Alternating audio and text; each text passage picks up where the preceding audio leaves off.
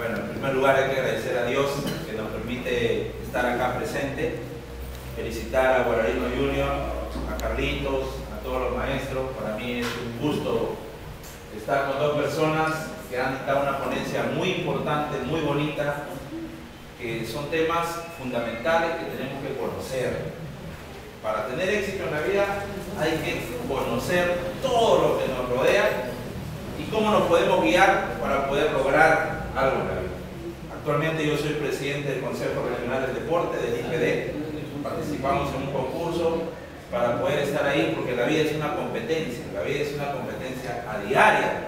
Así no nos damos cuenta, estamos compitiendo uno con otro a nivel del mundo. Para relajarnos un poquito, porque mi tema va a ir corto y preciso, porque mi tema va a ir el deportista, el entorno, el hogar y qué es lo que vamos a lograr en base a lo que cada uno de nosotros tiene que hacer con su hijo, con sus niños, para lograr en la vida tener de repente no un jugador profesional, pero sí una buena persona, porque tenemos que entender cuáles son los sueños, las inspiraciones, las esperanzas que tienen nuestros hijos, pero nosotros fundamentalmente tenemos que entender qué es lo que yo quiero lograr para mi hijo, para hacer que yo más amo en la vida. Ya la pandemia nos ha enseñado una cosa muy importante. ¿Ustedes saben cuáles son los 5 países en el mundo que tienen más mortalidad por la pandemia? El Perú está metido dentro de los 5 países con más mortalidad por la pandemia. Eso es la estadística mundial. Y quizás el Perú lo debe liderar porque tenemos un sistema de salud que no ha reportado toda la gente que ha muerto. Pues soy testigo de ello, he vivido la pandemia minuto a minuto. Conozco diversas situaciones en las que nos ha llevado, lamentablemente, muchas veces a echar la culpa al gobierno. De repente, una mala estructura política. Le echamos la culpa a las autoridades que no practican deporte. De repente, por ahí pueden tener la culpa. Le echamos la culpa al profesor de educación física que no ha guiado bien a mi hijo. Y vivimos así, echando la culpa acá, allá. ¿Por qué? Porque vivimos con muchos paradigmas. Los paradigmas que creamos o nos crean muchas veces las redes sociales o la gente que vive en nuestro entorno y que quiere que nosotros pensemos así, cuando la solución a todo está en nosotros mismos. Y ese es un poco el objetivo del que quiero llegar hoy día.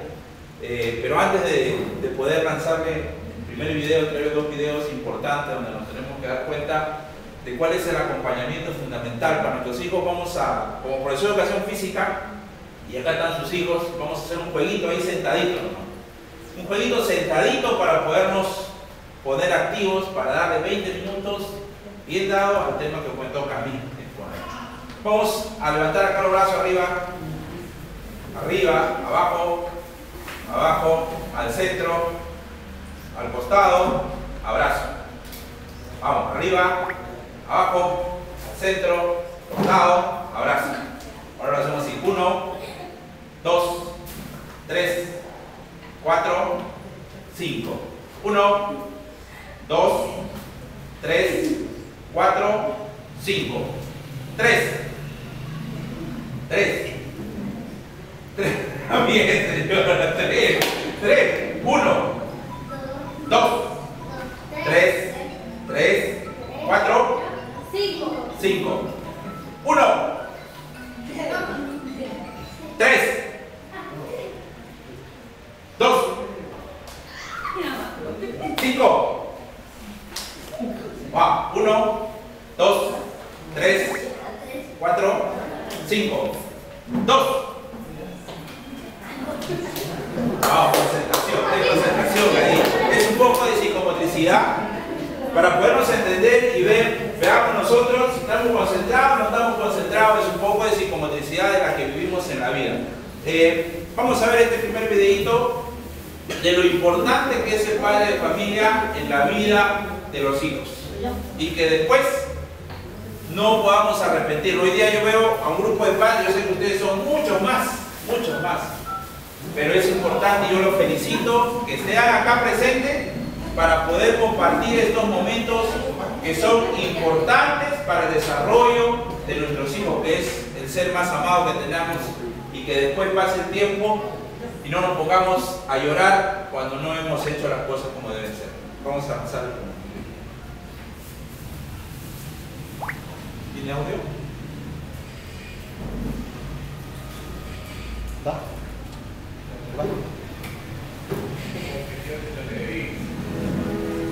He visto de cerca el profundo daño y la devastación que la falta del padre produce en la vida de un niño. Nuestras prisiones están llenas de gente que fueron descuidados y abandonados por sus padres, heridos por los hombres que más debieron amarlos. Muchos de esos niños ahora siguen el mismo patrón de irresponsabilidad que el de sus padres. Mientras que muchas madres se sacrifican por ayudar a que sus niños sobrevivan, no es su misión que carguen por sí mismas con todo ese peso. Gracias a Dios por ellos. Pero hay estudios que indican que un niño también necesita desesperadamente un padre. No hay duda al respecto. Como saben, a principios de año, mi familia soportó la pérdida de nuestra hija de 9 años, Emily. Su muerte me obligó a ver que no solo no había aprovechado el tiempo valioso que tuve con ella, sino que tampoco había comprendido cuán crucial era mi rol como padre para ella y para nuestro hijo Dylan. Desde que se fue le pedí a Dios que me mostrara en su palabra cómo ser el padre que debo ser.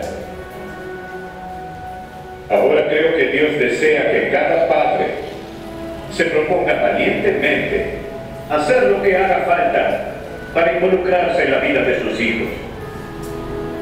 Pero además de estar allí o proveer para ellos, debe caminar a su lado, acompañándolos y siendo una imagen clara del carácter de Dios, su Padre Celestial. Un padre debe amar a sus hijos y buscar ganarse a su corazón.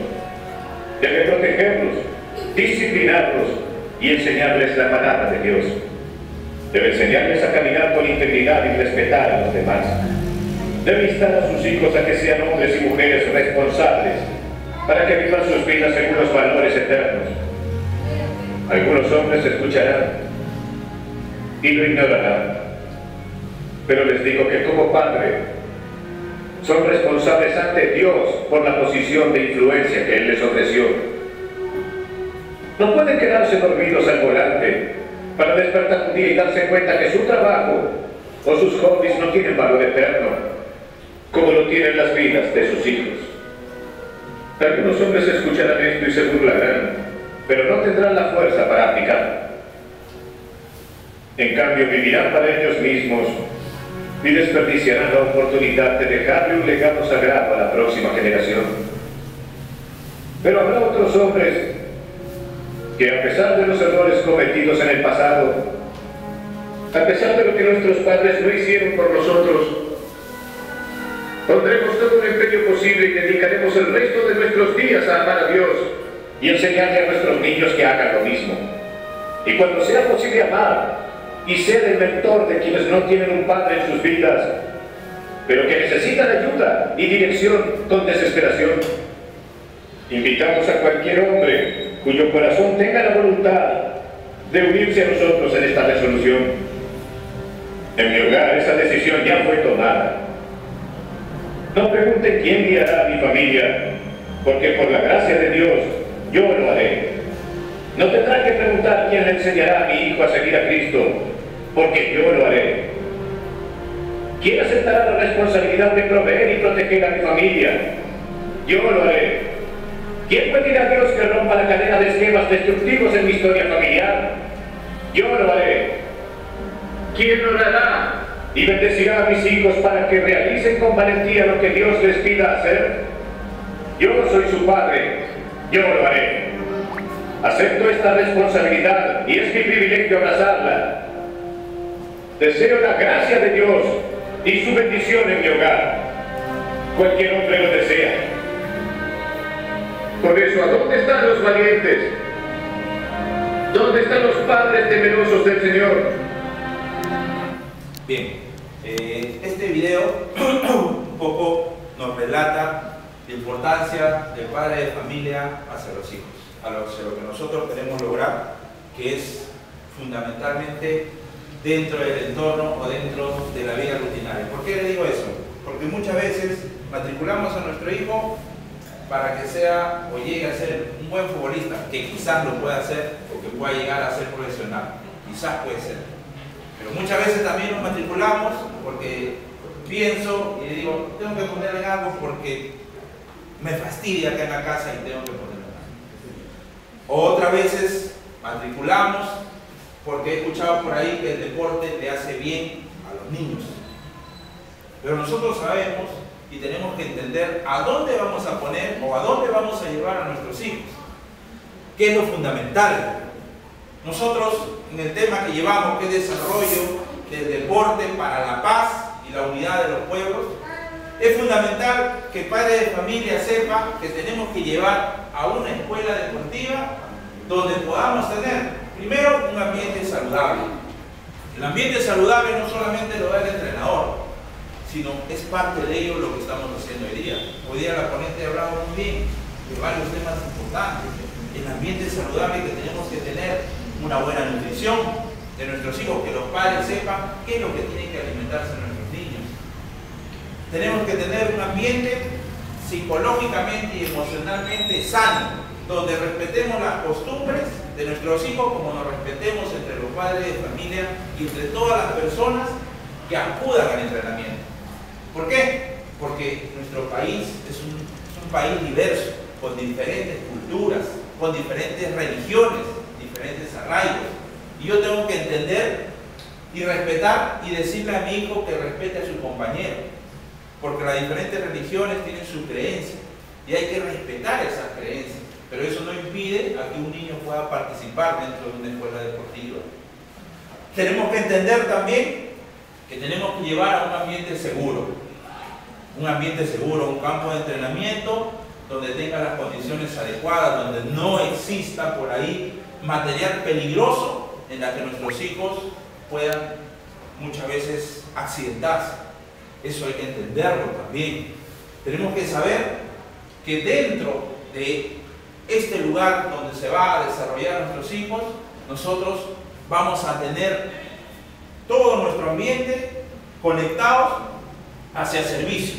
Los servicios son los servicios higiénicos, los diversos servicios que nos puede dar, en este caso, la escuela deportiva, que puede ser la charla de nutrición, de psicología y diversos aspectos de ambiente. Este es un club que tiene su equipo en primera, en segunda, en tercera y diversas posiciones y situaciones que nos llevan a poder estar presentes en este club. Yo le hago una pregunta y eso va dirigido a los profesores, ¿no? ¿El deporte forma el carácter o lo manifiesta? ¿Qué dicen ustedes? ¿El deporte forma el carácter o lo manifiesta? ¿Qué dice Carlitos? ¿Lo manifiesta? ¿Forma el carácter? ¿O va a ambas cosas? Nosotros llevamos a un niño, muchas veces que ustedes lo ven tranquilo, sumiso, no conversa, pero lo llevamos a un campo de juego y dice, mira, se transformó en el campo de juego. Muestra un carácter totalmente diferente en el campo de juego. Entonces, a través del deporte, ya sea en el fútbol, en el vóley, en el básquet, en la natación, se da y se manifiesta el carácter del niño o del joven. Esto, creo yo, que ambas cosas es fundamental. ¿Por qué? Porque en el transcurrir del ser humano, conforme vamos avanzando, vamos creciendo, nosotros nos vamos formando. Pero si bien es cierto, el carácter es innato, de cada uno es innato, y va a salir en su momento el carácter a relucir más, sobre todo en una competencia deportiva, que es fundamental. Entonces ambas situaciones se van a dar siempre. Y nosotros tenemos que tener en cuenta estas situaciones para poder trabajar con nuestros niños, con nuestros hijos, que es fundamental. Una de las cosas fundamentales que nosotros vemos y que para mí es que tengamos que entender es que el deporte, yo le he puesto siempre un concepto más general al deporte. Acá en nuestro país, estructuralmente, hemos tenido esta pandemia donde nos ha llevado mucha muerte de repente por una mala estructura, poco educación física, poco espacio deportivo para nuestros hijos, que ahora ha ido cambiando y que va a mejorar. Pero podamos entender al deporte como desarrollo humano, lo es, porque el deporte va a ayudar a desarrollar nuestro hueso, ya lo dijo la doctora, nuestros músculos, nuestro hueso, pienso mejor, puedo desarrollarme mejor en cualquier situación, ya sea para un niño, para un joven, para un adulto o un adulto mayor. Esas personas que salen a correr a las 5 de la mañana tienen 70 años y siguen corriendo, siguen practicando. ¿Por qué? Porque se sienten bien, están bien saludablemente. Entonces el deporte, desarrollo humano lo tenemos. Desarrollo social, por supuesto. Yo también he visto que el deporte como desarrollo social, porque hay mucha gente, y sobre todo los adolescentes, y nosotros que hemos sido adolescentes hemos pasado diversas situaciones. Drogas, alcohol, bandillaje, pero una de las escapatorias a todos los males sociales es el deporte. Y aquellos que se han involucrado en el deporte saben que se han alejado de todo tipo de males sociales.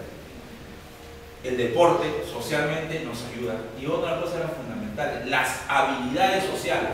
Lo dice el premio Nobel en Economía, que es el doctor James Becker, que las habilidades sociales son más importantes que las habilidades cognitivas, pero que ambas cosas, el ser humano que llega a juntar ambas habilidades, tanto sociales y cognitivas, va a tener éxito en la vida. La economía, nosotros hace poco hicimos Creciendo con el Fútbol, más de 1000 turistas en una ciudad, y cada turista viene con su dinero y deja su plata. ¿El deporte va a mover la economía? Por supuesto que va a mover la economía de una ciudad. Hablamos de desarrollo humano, desarrollo social, desarrollo económico. El deporte como salud, eso ni hablar. Eso está demostrado científicamente, la ciencia ha hecho las pruebas que el deporte nos ayuda en la salud. Los países que en su política han realizado mucha práctica deportiva han tenido menos mortalidad del COVID. ¿Por qué? Porque es una costumbre de cada ser humano que cada día pueda hacer 30 minutos a 1 hora de actividad física o de alguna actividad deportiva. ¿A qué me refiero a actividad física? Salir a caminar, salir a correr, practicar algunos ejercicios o alguna actividad deportiva, frontón, fútbol, voleibol, pero mi vida tiene que ejercitarse. Eso conlleva a que pueda alargar mis años de vida. Pero si me vivo en el sedentarismo, voy solamente a trabajar y ya no practico ninguna actividad deportiva. Pero sin embargo le exijo a mi hijo que vaya a hacer deporte. Estoy siendo un mal ejemplo para mí. Y eso lo tenemos que tener en cuenta. Los ejemplos no se hablan, no se dicen. Las cosas se hacen. Y hay que tener decisión. Es difícil muchas veces, pero hay que tener decisión para nosotros también involucrarnos en una actividad deportiva. O salir a caminar, o salir algún día con su hijo a caminar, hacer alguna actividad física, acompañarlo. No puedo correr, puedo caminar, puedo hacer alguna actividad, lo voy a hacer. Para que mi hijo vea que yo tampoco he abandonado el deporte. He sido buen deportista, buen futbolista, buen atleta en mis años, pero ahora ya no, ya no la justa camino, me voy, el trabajo me comió todo. Hay que darnos un tiempo para la actividad física. Eso yo les digo a ustedes, sean buenos ejemplos en esa actividad física que queremos lograr para nuestros hijos. El deporte como éxito en la vida. Lo dijo Nelson Mandela, uno de los mejores presidentes del mundo, premio Nobel. Sudáfrica realizó un mundial. Sudáfrica era uno de los países más pobres, y no solamente pobres, violentistas. ¿Por qué? Por el racismo.